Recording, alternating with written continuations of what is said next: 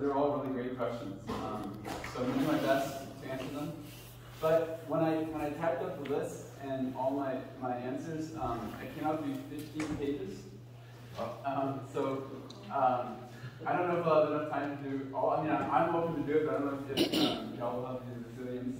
If those seats might get a little hard if I were to go through all these. So what I'm going to try to do is I will give a quick answer to the question. And if the answer is not satisfactory, like if you need more details, or if you don't think the answer is correct or whatever, just raise your hand and we can explore more into it. But it is okay. I'll give a quick answer, and if that's okay, then I will just go on to the next question. And if we go through all the questions with the quick answers, then we can go back and I can just call in all that and answer the specific questions that you'll have about it.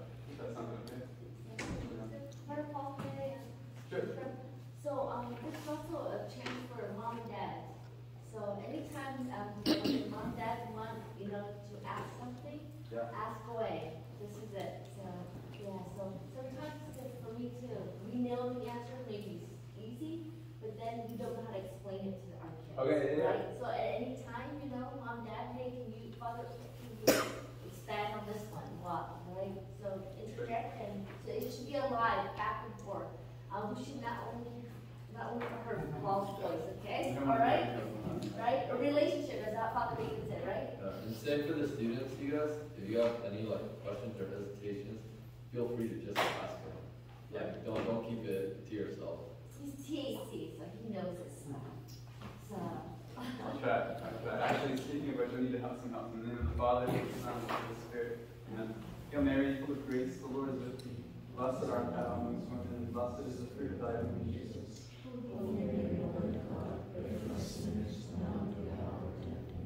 Our Lady, Seat of Wisdom, pray for us. All of our holy guardian angels, pray for us. And all of our patron saints, pray for us. Okay. Well, a couple of you asked about the scapular. You asked, is the scapular worn by anyone, even a bad person, when they die, but guarantees the entrance to heaven? Or in other words, if you wear a scapular, do you still go to hell if you have a mortal sin? Which is a good question, because on the scapular itself, it says, he who dies wearing the scapular will not suffer the eternal flames. So it sounds like it's just a magic token that will get you to heaven no matter what. But that's not true. It itself doesn't have power in it, as a physical object. It has power because it's enriched with prayers. So anyone who's wearing the scapular receives all the prayers of the Carmelite order, at least the brown scapular. All the Carmelites are praying for those people who are wearing the scapular. So you get to benefit from all those prayers. But even more so, wearing the scapular is an external expression of an interior prayer. Right? So when you pray, you don't just think, you actually say words.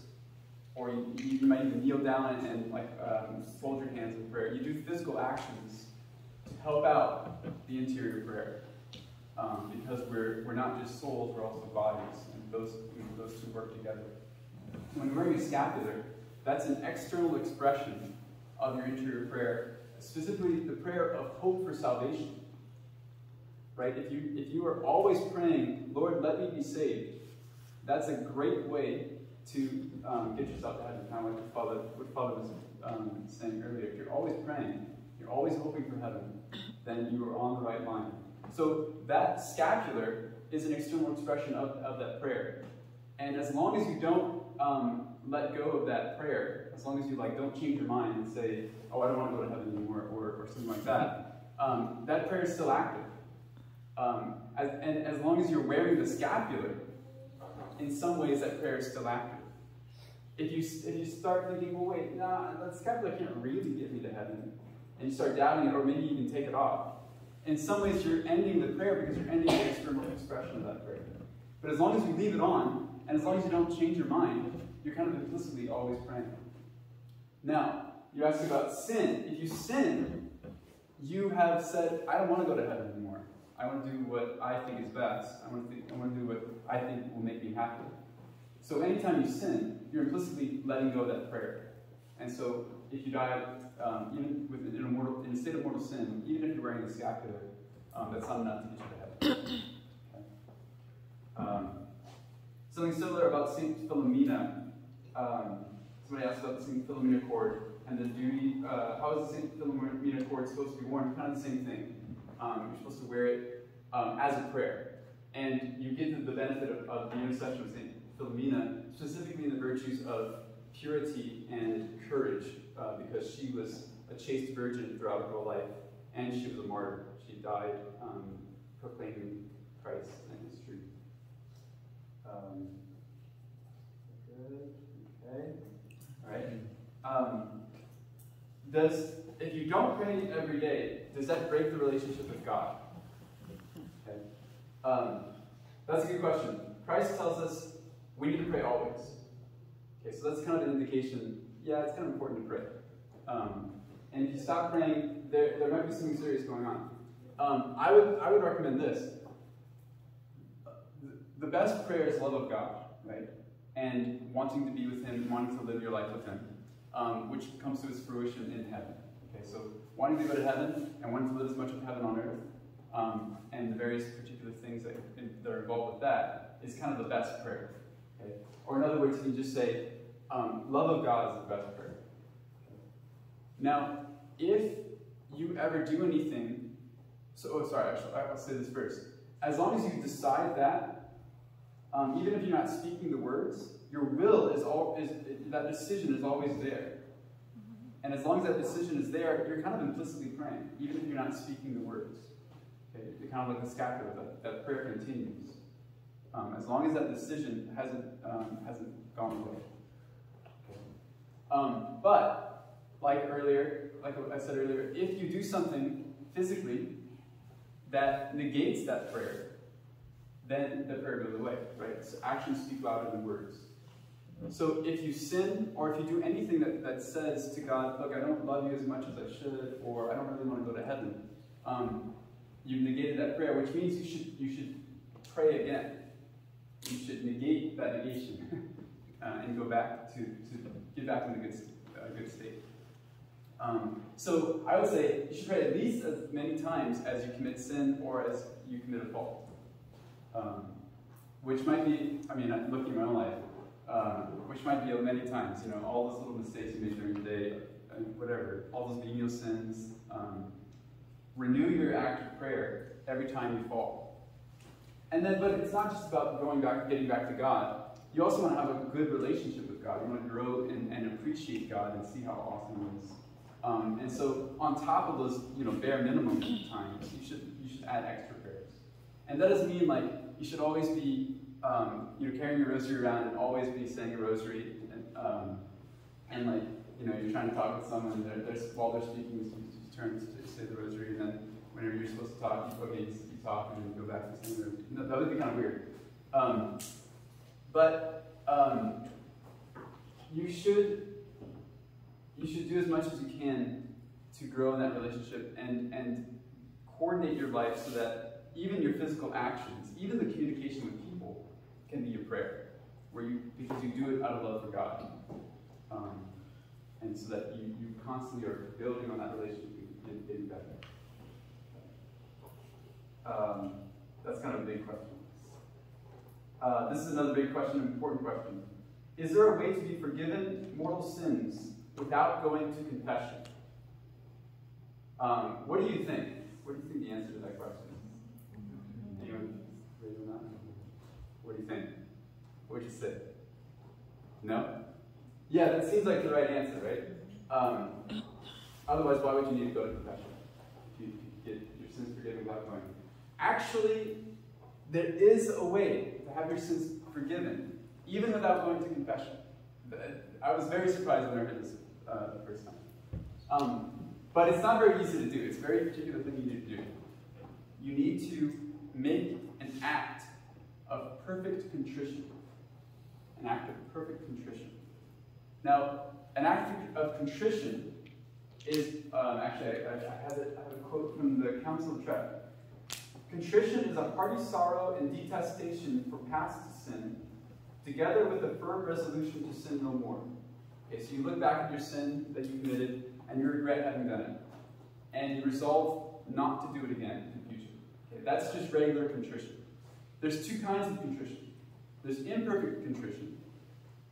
And that is when you have contrition because you love yourself, because of some benefit to you.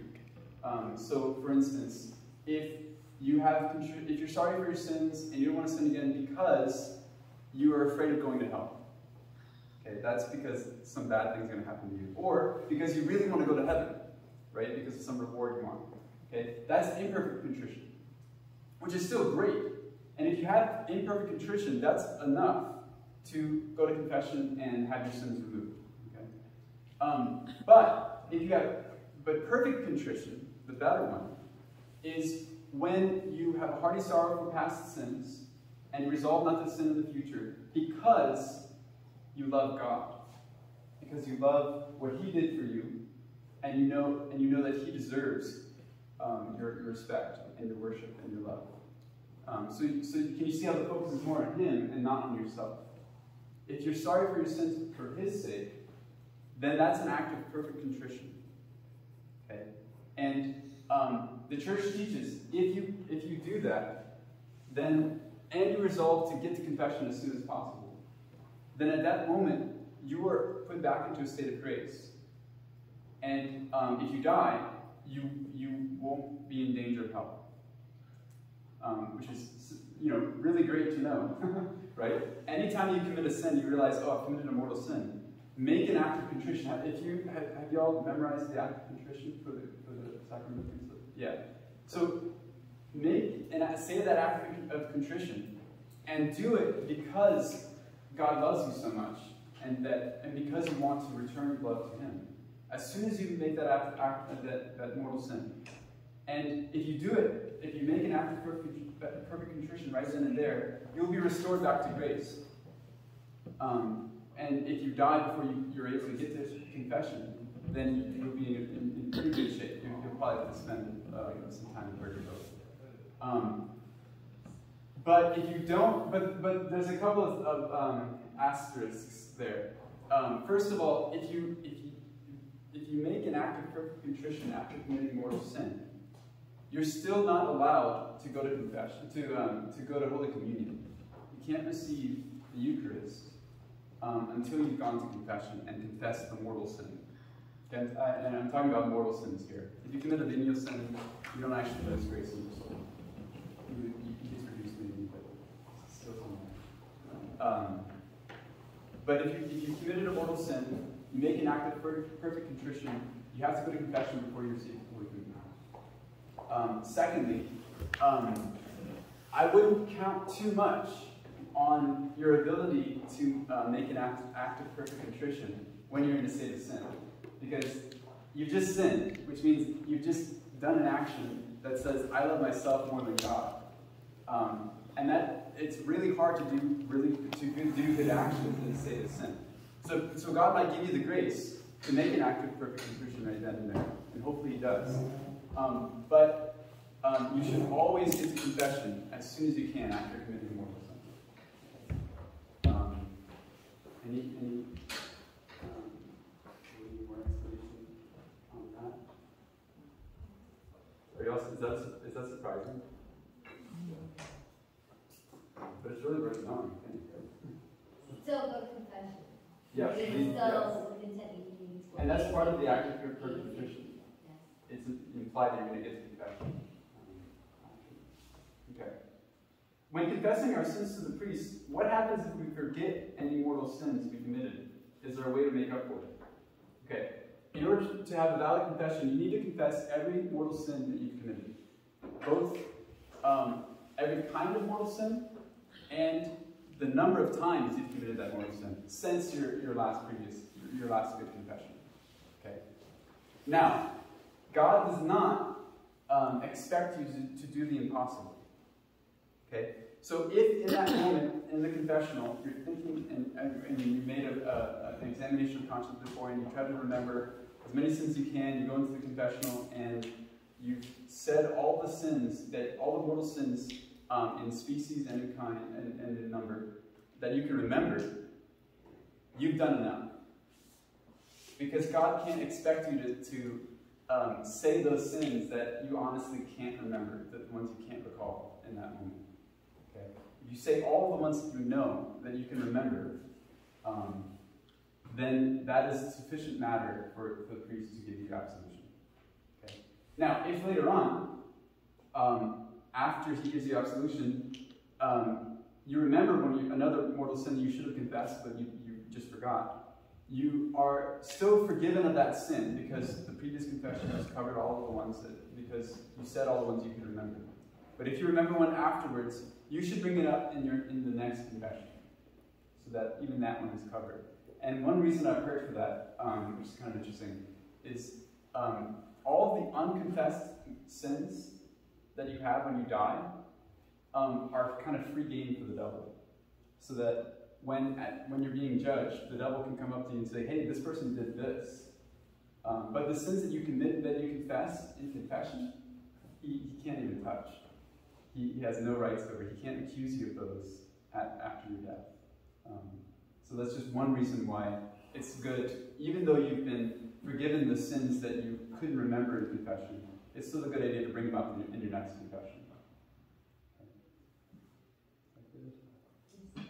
Okay. How do indulgences work? If you got one indulgence for yourself, do you skip purgatory automatically? It seems too easy. And the quick answer I'll get to this is there's nothing wrong if it's too easy. All of salvation, and actually everything you have and are, is a complete gift of God. You didn't deserve your life. You didn't deserve the grace that you were given, the salvation that you have in your soul right now. All of that was just a free gift from God. Which means it was the easiest thing in the world. So it shouldn't be that problematic if an indulgence is too easy. God wants us to be with Him in heaven, and He wants us to be saved. In fact, there's one indulgence that is mind-boggling. I was very surprised when I heard it. It's an indulgence granted at the moment of death. And all you need to have done is to have, during your lifetime, said some prayers regularly. Right? Remember Father was talking about praying, keeping your prayer life? If you have said some prayers regularly, and you are disposed, you're ready to receive God's grace, then the church grants you an indulgence right at the moment of death. Right? That one's very, it's just mind-boggling. that the church is that free in giving out grace. Okay? And it should move you to love the church and love God because they're so generous. They just want you to have all these good things. Those are ways of drawing you to love the church and love God. So don't just think of them like as an exchange, like I give God these prayers and He gives me back these graces. But look at the person who's giving you those gifts and appreciate them. Okay. And I can say more about the 5 requirements for indulgences and things if you want to know detail, but not. Okay. Why does prayer become more intense during Lent? This is kind of cool because today's reading and the opposite readings that we prayed this morning, we prayed the office of St. Christopher and his companions. But the regular day, if it wasn't the feast day today, we would have read the answer to this question. St. Augustine writes the answer to this question. So I'm just going to read that real quick. St. Augustine says, because there are these 2 periods of time, the one that now is, beset with trials and troubles of this life, and the other yet to come, a life of everlasting serenity and joy, we are given 2 liturgical seasons, one before Easter and the other after. The season before Easter signifies the troubles, and that season, of course, is Lent, the season before Easter signifies the troubles in which we will live here and now, while the time after Easter, which we're the season we're in now, which we are celebrating at present, signifies the happiness that will be ours in the future. What we commemorate before Easter is what we experience in this life. What we celebrate after Easter points to something we do not yet possess. That is why we keep the first season with fasting and prayer. But now the fast is over, and we devote the present season to praise. Such is the meaning of the Alleluia we sing. Both these periods are represented and demonstrated for us in Christ our head. The Lord's Passion depicts for us our present life of trial. It shows how much we must suffer and be afflicted and finally die. The Lord's resurrection and glorification shows us the life that will be given to us in the future. I couldn't pass up that opportunity just to read the answer St. Augustine gave to us. Did that make sense?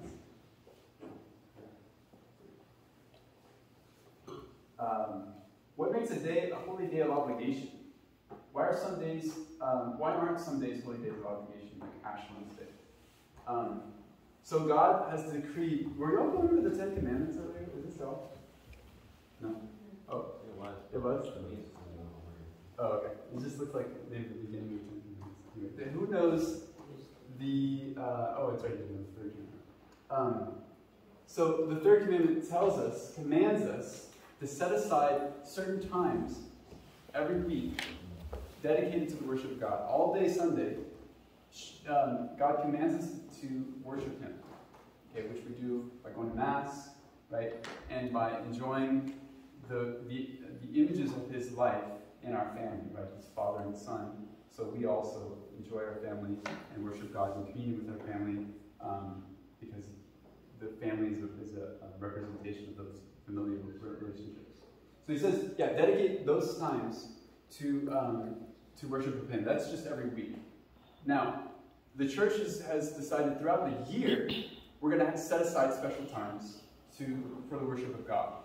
And the church dedicates certain seasons, right, like Lent and Easter. And those seasons are dedicated for the sake of focusing on certain points in time and times in Christ's life. Because He wants us to imitate Him and to pay more attention to how He lived. And it's too hard to think about all of Him all at once.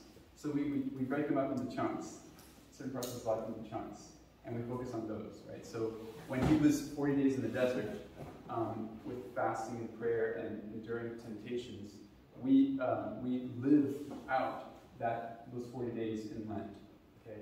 And then those 40 days, or 50 days, between the resurrection and Pentecost that He lived out, we're living out right now, all right? And so we're paying special attention to those particular times so that we can imitate Him better.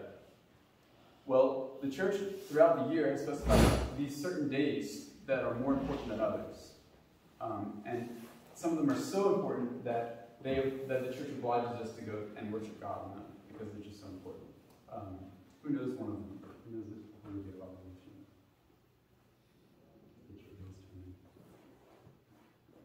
One of the days, one of the holy days of obligation. I have to be honest, I don't know if I know all of them offhand. There's usually a couple.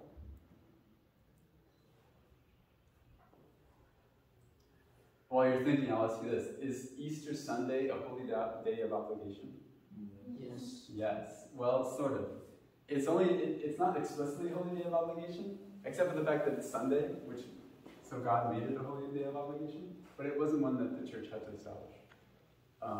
Those are all the other holy days of obligations kind of fall outside the Sunday obligation because they're established by the church. Anyone remember that?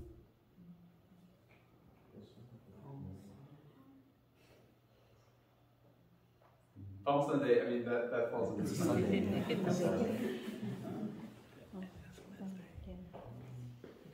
Christmas is nice, yeah. Mm-hmm. And also the 8th day after Christmas. Remember what feast is celebrated?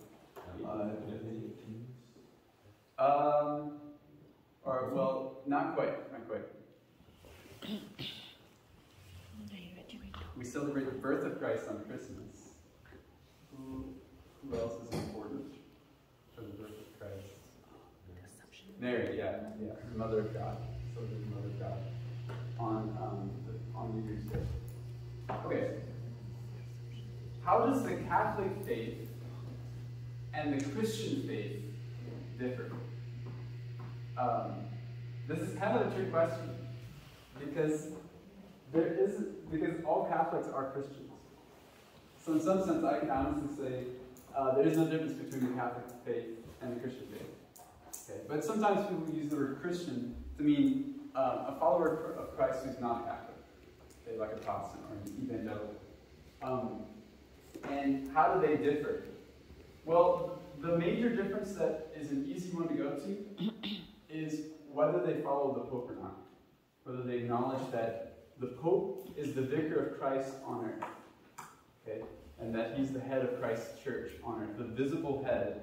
So just as Christ rules his church from heaven, the Pope rules it on earth. He's the representative or vicar of Christ on earth. So an easy way to tell is whether they acknowledge the Pope as the head of Christ's church on earth. And that kind of makes sense because the church on earth, what Christ came to teach us the truth. And he didn't want that truth to just be forgotten. So he established the church to guard that truth along with the sacraments and all the grace. But the church was established to preserve the truth and to pass it on from generation to generation. And the church, and the Pope is the head of the church on earth. So he's guarding all of the truth that the Catholic faith holds. And so he's kind of like, you got him, you got it all. So that's what I would say in answer to that question. Does that make sense? Now, what happens, this is great, what happens when the Pope strays from God's truth, right? You would think, well, he's in charge. He's got to protect the church and preserve it all.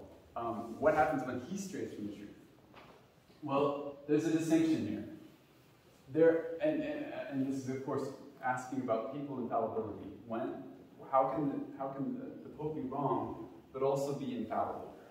And the answer to that is, he's not infallible with regard to everything he says, right? So he can't. So people often say you can't go to him and ask him what are the winning lottery numbers, right? And he'll be able to give you the answer. That's not what his infallibility extends to. There are very specific conditions that have to be met in order for the church to, in order for the Pope to be speaking infallibly, which I can go over, but if you want to hear about. But more in answer to the question, anytime the Pope strays from the truth, he's giving his own opinion, and he's not meeting those conditions for speaking infallibly, right? Which are very particular. So unless he's saying specifically, pretty much, I'm speaking infallibly right now, or I'm trying to speak infallibly right now, he's kind of an ordinary person, like you and I, and able to make mistakes, able to make bad judgment calls, and things like that. So if the Pope happens to say something that goes against Catholic teaching, just in an interview or something like that, we don't have to worry about that because he's not teaching in his full authority at those moments. Okay. Now, at the same time, there's a canon that I learned about this year that was surprising, and the canon essentially says you need to respect the opinions of bishops. Okay, actually, I'll just read it. Conscious of their own responsibility, the Christian faithful are bound to follow with Christian obedience those things which the sacred pastors, inasmuch as they represent Christ, declare as teachers of the faith or establish as rulers of the church. So whenever a pastor, it says, a priest or a bishop or someone with authority, whenever they teach something as part of the faith and make a judgment call as a ruler of the church, that might be wrong. They might be making a mistake in doing that. But that doesn't mean that you can just discount it and say, oh, I'm just going to ignore what they said. No, you really need to take it seriously. And if there's no harm done to you in maybe a judgment call that they make, then you should try to follow it. Okay, even if you think it's stupid or whatever. you should take it seriously. Now, if it leads you into sin, then you should definitely not do it. Or if it makes you think something that's false, then you shouldn't hold to it. But you should give them respect. You should at least consider, well, can I actually do what they're telling me to do? Okay. If other beliefs have some truths, how do we decipher what's true? And I'm thinking, like, I'm taking this as a question of how do we know that the Catholic Church teaches the truth if Protestant churches also teach the truth? How do we know that, what's what? And there you just start all the way from the beginning. Christ, our God, is truth. Okay? In St. John's Gospel, he says, I am the truth. I'm the way, the truth, and the life. Christ came to earth to teach us the fullness of truth. And he told his apostles, I have taught you everything. So he gave all that truth to his apostles, and he established the church, like I said earlier, to preserve that truth. And the church has lived on for 2,000 years in an unbroken line, preserving that truth. Seeing more details here and there, but essentially the core of the truth is all the same. Okay? So if there's something regarding faith or morals, something regarding sacred revelation, you can always trust the Catholic Church. Whatever they say is true, but especially what they have taught down the centuries. Okay, that's called ordinary magisterium. If all of the bishops from the time of Christ up to this time have said the same thing, then you know that's the teaching of the church. When the Pope speaks infallibly, so there were a couple times. One time, he infallibly declared that Mary was immaculately conceived. That was an example when he met the conditions and he said, yes, you can hold to this. This is absolutely true. There's no doubt about it. That's called extraordinary magisterium, extraordinary teaching of the magisterium. Okay, that's still true, but it's extraordinary. It's not the ordinary way of doing it. The ordinary way is to just have the constant teaching over the ages. Okay. So with regard to faith and morals, you know that that's always going to be true. If it's not regarding faith or morals, like whether, like one question I think is coming up soon, whether the Big Bang happened. That's not something that pertains to revelation. It's not something that is about God directly. It's not about faith or morals. It's about science in some ways. And the church allows us to have different opinions on those sorts of things. And so, with regard to revelation, you trust the church. With regard to other things, it's just hard. You just got to do the dirty work and reason out things and see what the truth is.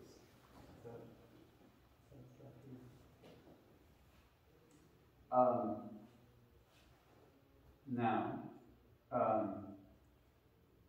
why are the three kings important around the time of Jesus' birth? First, the Bible doesn't actually say there are three. They're said to be three because there are three gifts that were given.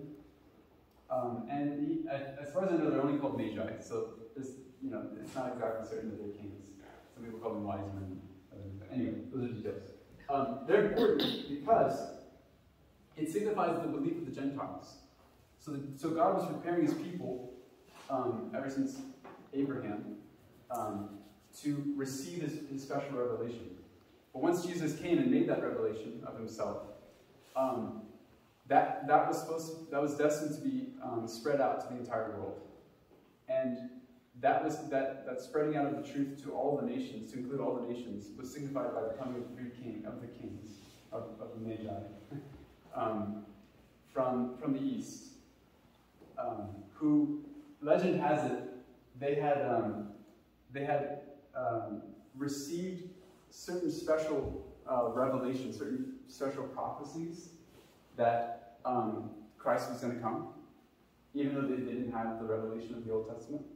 They were given special privileges to hear about it, and so they knew, okay, when I see this star, there's something strange happening, I'm going to go follow it, and they wound up in Bethlehem and found Christ and worshipped him. So to signify the inclusion of all nations in Christ's truth is what I would say. There's probably a whole lot more you could say about Three Kings, or any part of the Bible. Okay, what is the importance of apologetics?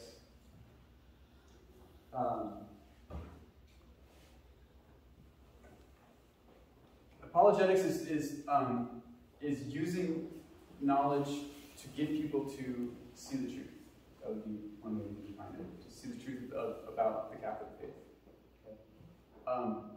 Now, although it's true, or maybe I'll ask you, if you're not in the Catholic Church, can you be saved?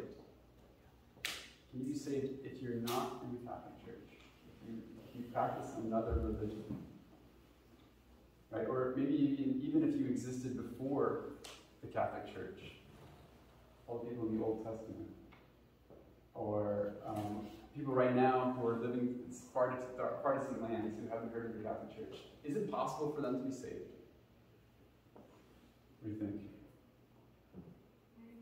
It's hard. It's a hard question. But it would be like really hard because there's different beliefs. So you want to know eventually. Yeah, that's a good answer. Yes, there's all kinds of different beliefs, right? So how would you know whether you have the right beliefs or not? That's a great answer. In fact, they can be saved even though they aren't explicitly part of the Catholic Church. They can be saved in a different religion, but they're not saved through their different religion. Everyone who is ever saved is saved because of Jesus Christ and the Catholic Church. They don't know that they're receiving all the grace that they need to be saved, but if they do receive that grace, it comes from the Catholic Church. How about when you're Catholic and you walk away from the Catholic Church? Yeah. Can you be saved? So that's a complication, right? So those people who never heard of Catholic faith, but are living in a way that they're trying to seek God, and they're doing everything that they can that they know is good, and they're honestly seeking heaven. Those people are in a great shape. You know, they still run the risk of falling to errors, but they're as far as we can tell, they're on the right track. If there are people who explicitly deny the truth of the Catholic faith, then they're in a bad spot. Because the other people didn't know, but these people did know, and now they reject it. Thank you. And so they're in peril. Yeah. So apologetics is really important because it helps people to come into the Catholic faith, to see the truth of the Catholic faith, so that they're not in danger of losing salvation. But apologetics isn't everything, right? There's a lot of emphasis on apologetics right now in the church, which is great. We need it. We need to help people as much as we can to get into the church. But once they're in the church, it's not like now you're in the church and you're done. Apologetics isn't everything. There's some knowledge that is just worth knowing for its own sake, not just for the sake of getting people into the church. That knowledge, like studying God's nature, studying the Holy Trinity, and actually what we're doing right now, answering particular questions that are just kind of interesting about the faith, right? I'm not doing this so that y'all will enter the church. Y'all are already here. But it's just kind of it's kind of neat to think about these things. It's enjoyable to contemplate our faith and see how reasonable it is. And so apologetics gets you there, but once you're there, you should study your catechism and theology, because that's the stuff that's just really worth knowing, right? And that's what I was doing at college, what I've been doing here at the seminary, hopefully you'll have tasted it. If you haven't, I can assure you, it's wonderful. It's very much worth it. That has been, when my father asked, think of the happiest moment in your life. I was brought back to a time, one of the times I was thinking of was a time when something just clicked in my mind, and something about God just made sense, and like the whole world just changed. Anyway, okay. Are Catholics supposed to reject theories like the Big Bang Theory? Interestingly enough, the Big Bang Theory was actually proposed by a Jesuit priest. He came up with that. And he was so excited that with this theory, because it explained, the expansion of the universe and why there was redshift and all that. He was so excited about it that he went to the Pope and explained it to him. And the Pope was so excited about it, they said that, he approved it. He didn't say it was official church teaching, but he really liked it. And he said, well, maybe that first moment of the Big Bang, maybe that was the moment of creation. And the Jesuit priest, said, well, I don't know, but I'll take that opinion. So the Big Bang Theory is actually a really Catholic position. Now, it doesn't seem like a Catholic position nowadays because people use the Big Bang Theory to say, oh, we don't need God. The universe just came to existence on its own. We don't need a creator to hold it there. But that's absurd. You can't have nothing and then have something come from nothing. That's impossible. I guess there's two possibilities. Either there was nothing before the Big Bang, and then something just popped into existence somehow, which is absurd. You need to posit a cause as to why it popped into existence. Or, before the Big Bang, there was something, right? The universe just in a different state. And then the Pope would have been wrong on that opinion. But it would just be, kind of the same thing. The universe was just in a different state now than it was before. Sorry, kind of hand thought. Yeah. What about like evolution? Evolution, yes. So there are actually some theologians who have argued that evolution is actually the better theory, and that is to say, it's completely compatible with Catholic faith. As long as you don't hold a theory that rejects God and His truth, right? So if you say something like, human beings are just apes, there's no real difference between a monkey and a human being, that would be condemned by the church. You have to actually say that there were two people at the beginning, Adam and Eve, from whom all the human race came, right? The first two human beings. If you have a theory of evolution that upholds all of the revealed truth about faith and morals that the Catholic Church teaches, that's completely fine. But if something in that theory denies something about the Catholic faith, then it's got to be false.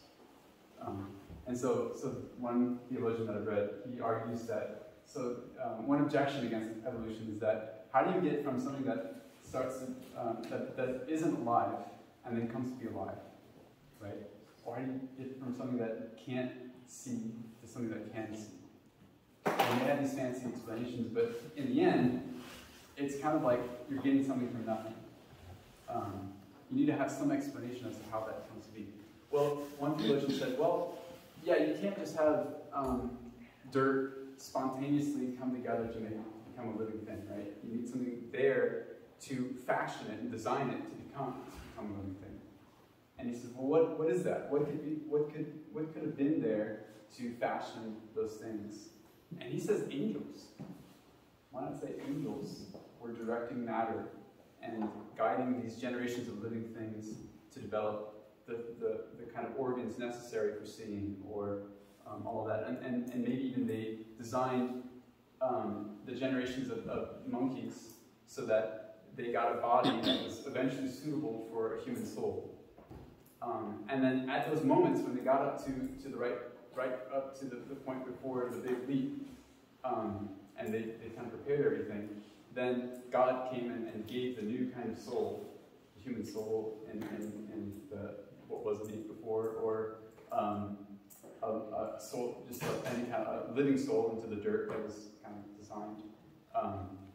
So that the angels are kind of just helping it along the way, and then God gives the necessary aid when it comes necessary. Yeah. So just to clarify, we do not come from apes, or we do not believe that we evolved from apes. We got that clear, right? Yeah, I guess it would be yes, under okay. the All right, yes. yeah. So, and because we learned from Father Allen talk about the theology of the body, we dignity our creation. Greatest creation is what? We talk about this in class, right? So it's clear that. So, because we are what? We're not just animals, remember that? We are hybrid. And that makes a difference. Father Allen talked about is we have reason, we have mind, we can rationalize, animals can't, right? So we can see animals can evolve, plants can evolve, but human beings, the greatest creation from God Himself, we are made by God's hand. Yeah, we don't evolve from something. It's all from God's love and goodness that we exist. Every human soul is created directly by God. Yeah. So we don't evolve from an ape, and that's why we don't believe human beings have evolution applies to us. We're not in that lower category of species of creation of things. Remember what Father Allen talked about? Does that make it clear? Okay, so there's a lot, the education system always talks about this science and faith as if it's separated, it's incongruent, it's not. Science exists because of faith. Yeah. Okay? Yeah. All right? And that's the general principle, right? That anything that contradicts the Catholic faith, you can't do that. So if you say that we evolved from apes in such a way that God didn't make us, then that has to be false. Great. And I have a watch, so you can just cut me off anytime you want. But I've got a free afternoon, so I can sit here all day. Well, they've got a lot of questions. Forgive me, sister, if it's okay.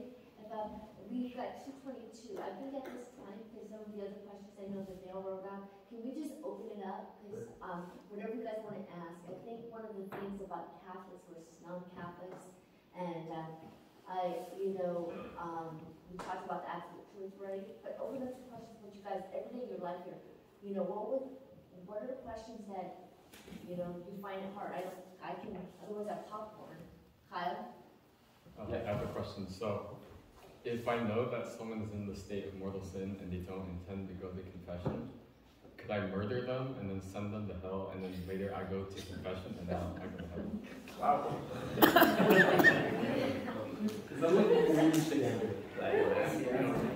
Did you know that Shakespeare actually has that in one of his plays? No, I didn't know that. In Hamlet, there's a really evil man who sends these two thugs to go kill someone, and he says, "Have them commit a mortal sin, and then kill them. That way they're ensured to go to hell." It's really dark, Kyle. But there's a distinction that should be made. If you do it intending to go to confession later on, then that's a sacrilege. Because if you go to confession, or if it was always part of your plan to do this sin and then go to confession, when you go to confession, you're not actually sorry for that sin. And if you're not actually sorry for your sins, then you can't be absolved from your sins. Could you define sacrilege for everybody? Oh, yeah. So a sacrilege is, I guess I would say,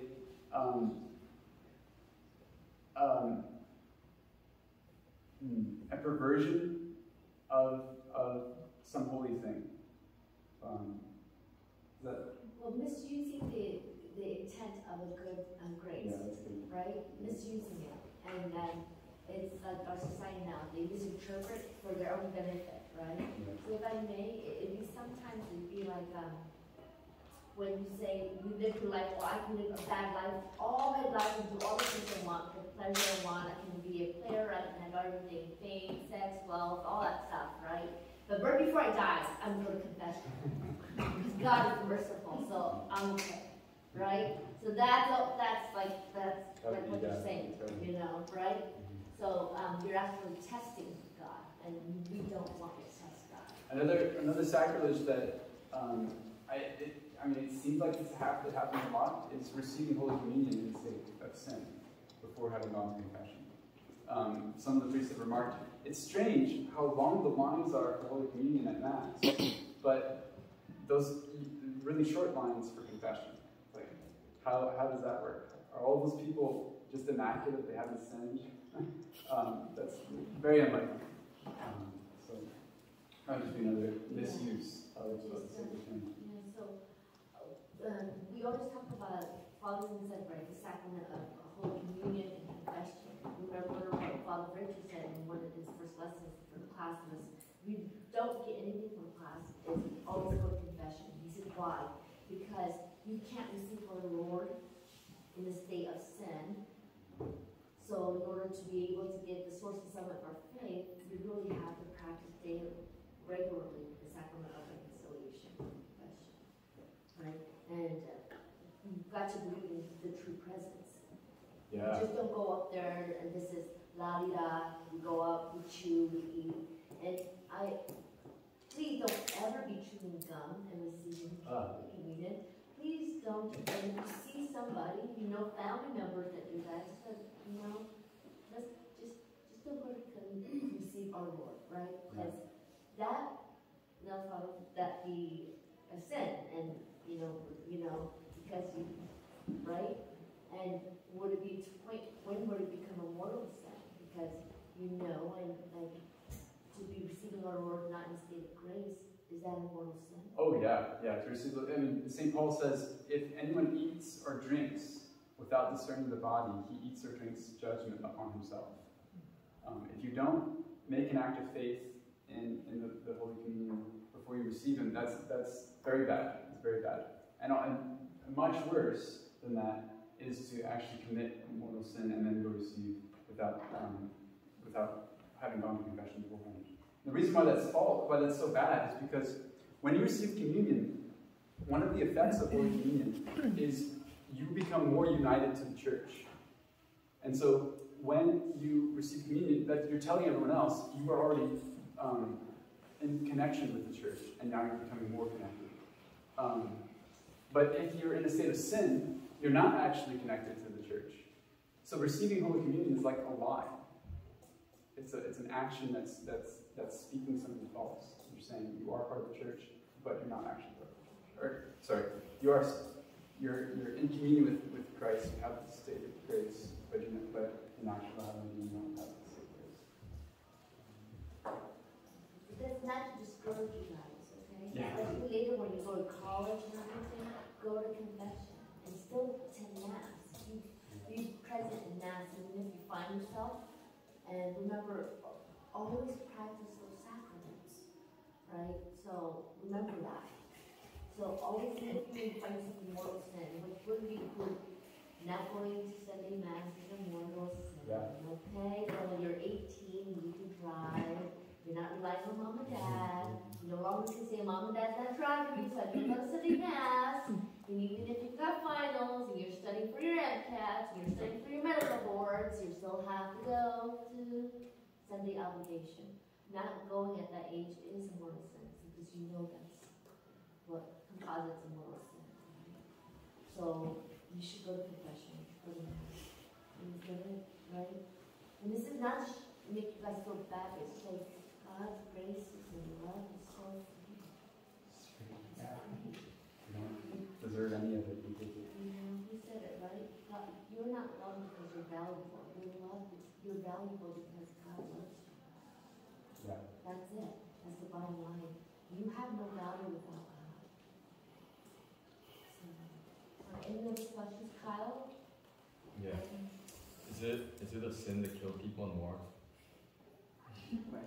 Ooh. Definitely, if it's a just war, and you're on the right side, which means you're defending a good cause, like defending your country, then it is not a sin. Other circumstances, like an unjust war, it's a gray area. It might be bad, it might be good. Because even though the war in itself, even if the big whole war is wrong, at the same time, if you've got a soldier coming after you and he's about to kill your family, that's still self-defense of your family. So There's gray area. I don't know if there's a clean answer to that. I think if you want, you can go over object and then circumstance right now, just really briefly. Say which ones? If you want to go over like object and then circumstance right now, just Oh. based for morality of actions, because that has to do in a broader area of killing. Killing is like encompassed within that. Yeah. So okay, anytime. So object and in circumstance. What you do. Let's see. What you do varies according to what you're acting on. Okay. Because you are using a pen and writing on a paper, right? You're using those particular things. That constitutes the action of writing. If you are, trying to think of an example that would be good. Tricky question. Okay, yeah. If I'm, let's see. Okay, yeah. If I'm doing this, can you tell what I'm doing? Not quite, right? I might be holding a fan and fanning myself. I might be holding a fly swatter and just swatting myself. Honestly. The very thing you're acting on determines what you're doing. Is this kind of what you were thinking? I would say go into circumstance more. Emphasize the circumstance. Yeah. Okay. Yeah. So circumstances can also determine what kind of action you're performing. Father Sebastian gave this example. It's good to change into different clothes every now and then, right? You shouldn't wear the same thing every day unless you're but it's not good to change clothes in the church. That would be kind of but it is good to change clothes in the church if you're a priest and you're putting on your chasuble, right? Depending on the circumstances of where you are, an action can be good or bad. Right? Does that make sense? Does that example make sense? And so, yeah, the given circumstances of the war will determine whether or not it's good. Any other questions? How about according to that, how do you say love your enemy? If you're killing him, right? That question? Yeah. It's very confusing. Yeah, right. How can you, if there's a man coming and and you need to kill him for a just reason, right? A good reason. How is that loving him at the same time? That's a good question. Well, one thing that immediately comes to mind is if you prevent him from killing your family, you prevented him from committing a sin, or committing a bad deed, right? Maybe it wasn't a sin, maybe it was. I don't know. It's hard to say what his intentions were. But if you're preventing something some evil that he was about to commit, then you've just done a service for him, right? You kept him from committing a sin. So in some way, you could even say that was loving him. But you have obligations to your family that take precedence to a stranger, right? You should love everyone, but you should love your mom more than you love, the cashier at the restaurant. And so I would say, in that circumstance, you have a duty to protect your family, even if that means causing some harm to a particular person. Does that satisfy? Sort of. It's like you do whatever you can in your power to protect your family and love the other person, right? But your church does teach, we would have to have like another class on this to discuss, but there's a hierarchy of obligations of like who you're obligated to, right? To who to protect in your duties. So like if your vocation as a parent, you have an obligation to your family, right? Your children. So that has to do with the circumstance. And the circumstance is you're in war, right? So as long as you're doing your best to protect your family and you're loving the other person as much as you can, maybe try to prevent them from killing your family while at the same time maybe restraining them instead of killing them. But if the last resort, and the last resort is that you have to take their life, then that's what you have to do. That's your duty. And in the end, we can't judge each other's actions, but God will know, right? God will judge our hearts. You can judge actions. That's you where, can't judge hearts. yeah, that's where your faith comes in. So just do everything that you can in your power, and that's all that God asks. Well, it's like when scenario is mom and dad. We see other children who are not adopted, poverty. So it's always with us, right?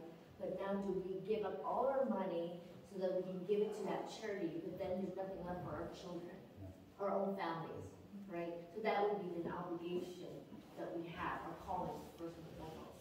Just like husband and wives or in marriage, my duty is first and foremost responsible to my husband, not my children. Sorry. Okay. But yeah, actually as married, husband and wives, we must nurture that holy vocation first, and then to our children. And so some people might say, what, right? And it's like, huh? And our society kind of is wrong, because what happens is that we kind of try to do everything for our children, and then we undermine husband and wife, and that's where there's so many rifts. So it's kind of like that, you know. So yeah, even though you have your spouse first before your children, that doesn't mean you don't love your children. Yes, for sure. Yeah, but you got a spouse, but a lot of times we forget the spouse and get the kids, and then that's where things come.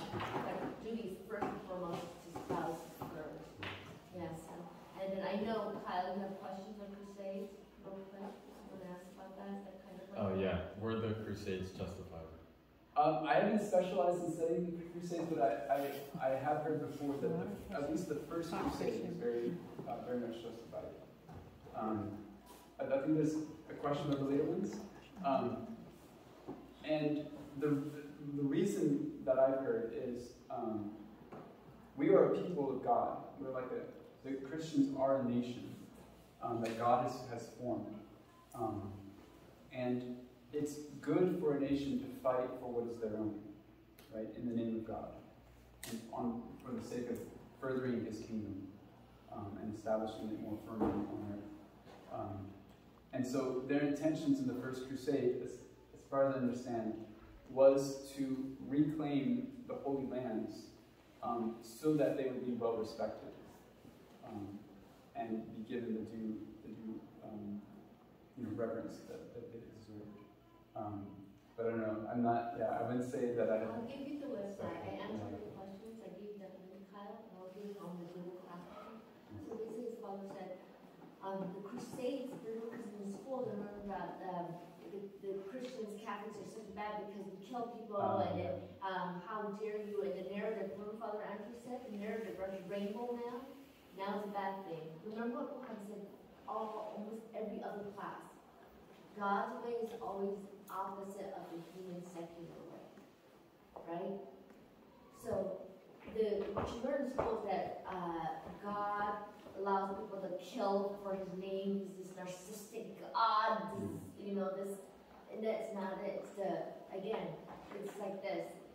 If someone were to come right now to this monastery and start shooting at everybody and killing everybody, would we not all get together?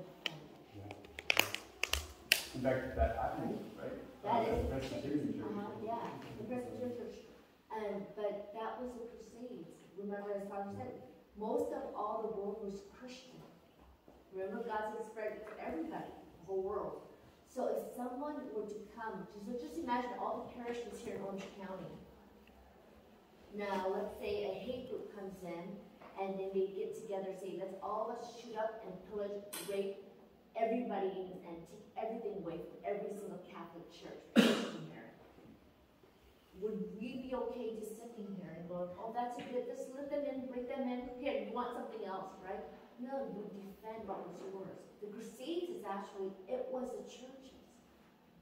The Muslims came in and pillaged and took over and threatened, killed. So back then, remember, everybody was united under the church. Kingdoms were under the church. That's why the crusade of Christ, the word Christ, the cross on them. And so it gets to be, later in history, it gets to be twisted and turned, right? So So now what the kids are learning is that the church is so bad, and so everyone's so, you guys come out of these schools and everyone's so ashamed that, oh no, you know, and you know, we gotta respect every religion, and so that's, again, sacrament confirmations give you the 7 gifts so you know the truth. You understand the wisdom, the knowledge, the understanding, and the counsel. Remember, counsel is doing what right and wrong. Yes? Piety and fear of the Lord. That's what. Does that make sense now? Okay. And I would add, confirmation. In confirmation, you become an adult in the church, and part of that is being prepared to defend the church. And so this is kind of, you're being given grace in this sacrament. Part of that grace is for the sake of being able to stand up for the church against these errors that we spread. So we can join to the triumphant. That's our ultimate goal. And that's one of the important things about apologetics, right? You should have some of the basic arguments kind of ready so that when people approach you about these things, you're prepared. Or you at least have someplace you can go to and say, well, let me check into this and I'll get back to you. Any other questions? Did you have a question? So I know that divorce is basically against God's plan, but let's say that you divorce your husband not because of passion, but because he's like a really bad role model to your son or daughter. Okay, yeah, that was a good question. That was one of these. So first of all, once you are actually legitimately married, you cannot undo that. There's no undoing that marriage. Sorry, well, there are 2 exceptions if you're not baptized. But if there are 2 baptized people and they get married, that marriage is permanent for the rest of their lives. Okay, so there's no such thing as a divorce if by divorce you mean they're no longer married. But the church does talk about separation, and it's actually in the Code of Canon Law. Let's see if I can find it. And it says there are two occasions when you're allowed to separate, which means you live apart from your spouse. Okay, it says, this is what Canon 1153. A spouse who occasions grave danger of soul or body to the other, or to the children, or otherwise makes common life unduly difficult, provides the other spouse with a lawful reason to leave, either by a decree of the local ordinary, or if there's a danger and delay, even on his or her own authority. So if there's grave danger of soul or body, either to the spouse or to the children, or something else that makes common life unduly difficult, then there are grounds to become separate from that spouse. And it's a really important situation. And the church really does encourage you to try to make it work, right? Maybe you separate for a time and you work on reconciling that situation so that you can come back to having a whole family.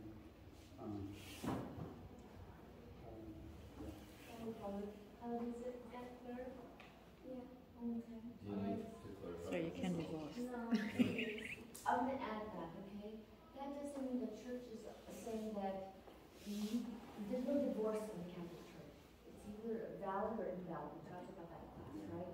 And what Father is saying about a real grave danger, so let's say physical abuser, you got to give away. The church will allow for legal papers because it's civil divorce on paper. But just because you have a civil paper, like it allows for separation, sometimes you actually really have to get a civil divorce. You're still sacramentally married. That means, let's say example, the physical abusing husband, right? The wife and the children need to be physically away, and because of the way we live in our society, if you don't get a civil divorce, he can take the money and you don't have money to support your children. The church will allow for that. But that wife is still sacramentally, they're both still sacramentally married. They're not alone.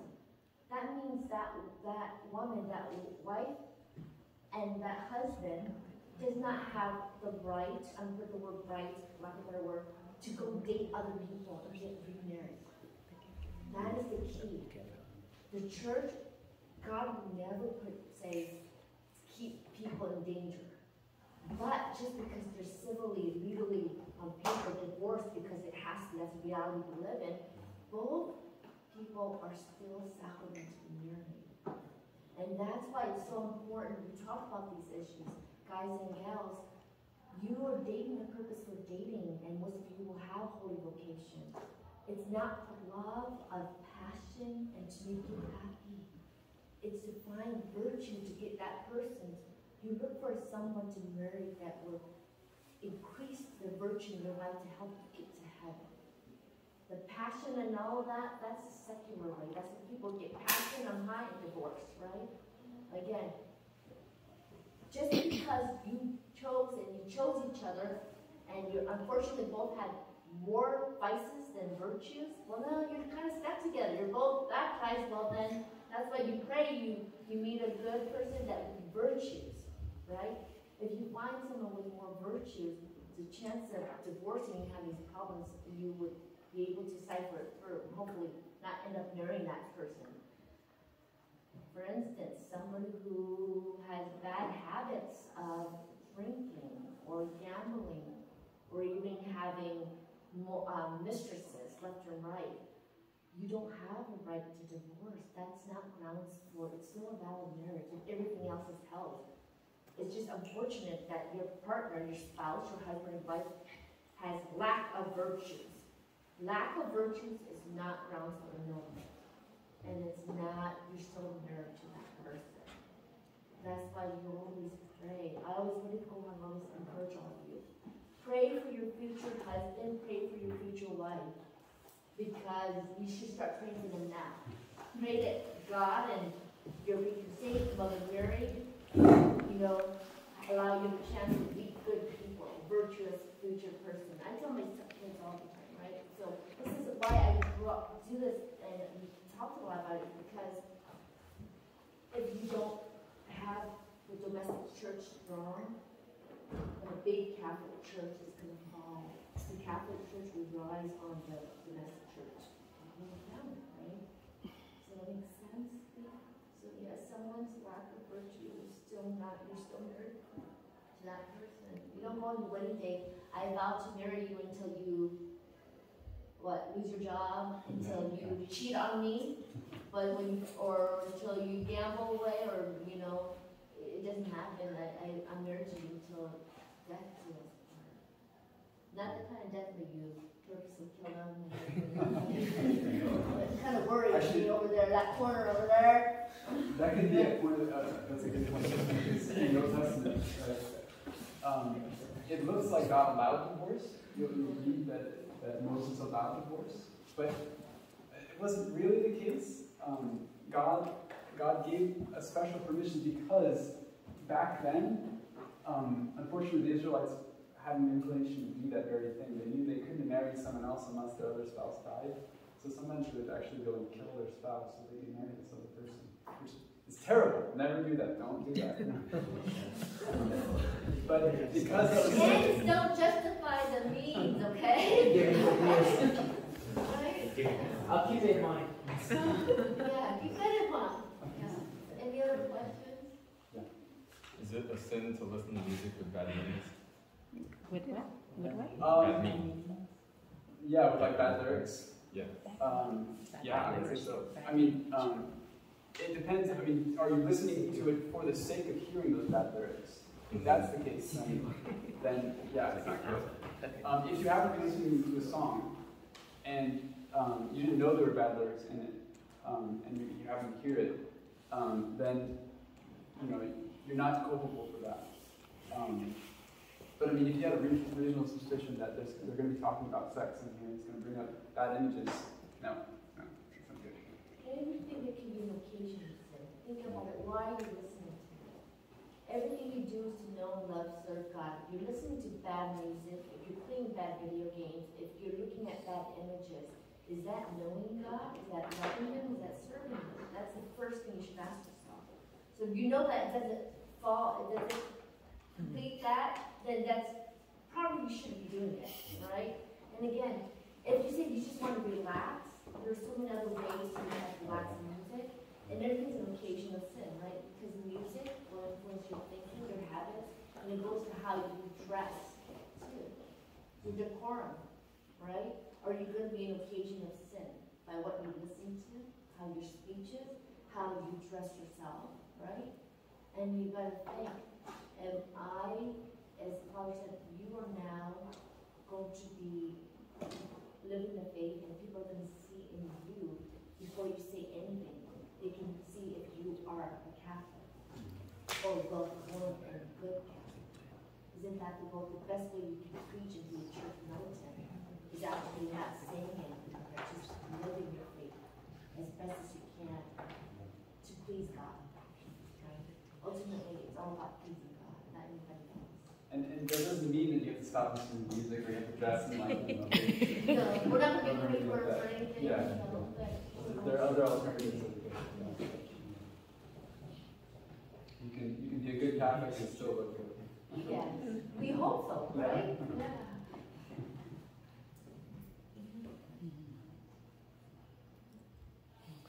So, is it a sin to play shooting games with cartoon characters? She would be worried about you.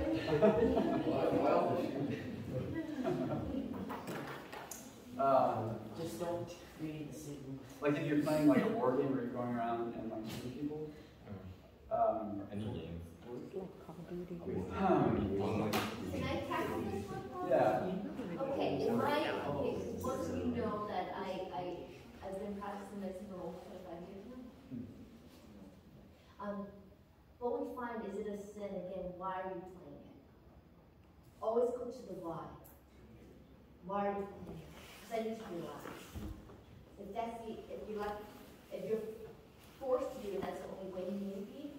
But I would say that, yeah, it would be because it would be an occasion for something else.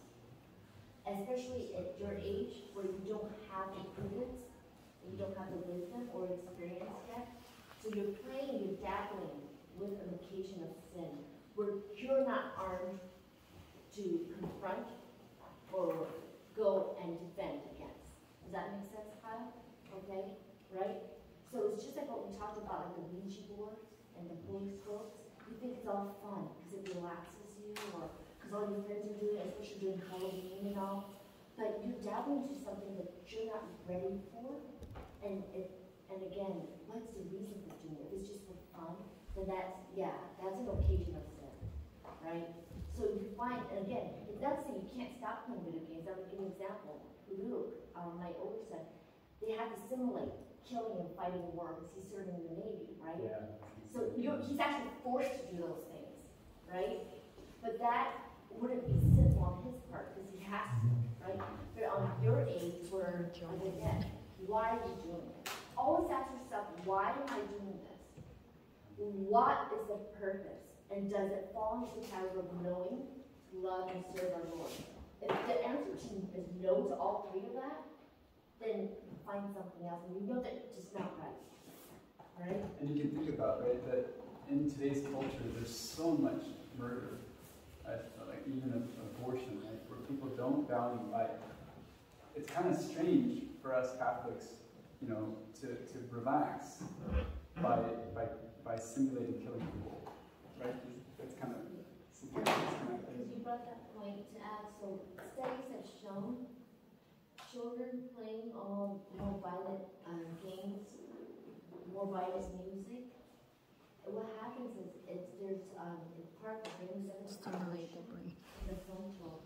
You lose empathy. They've done studies with the CTs and MRIs to show the brainwave activities and its receptor centers through lack of empathy. And that's a problem.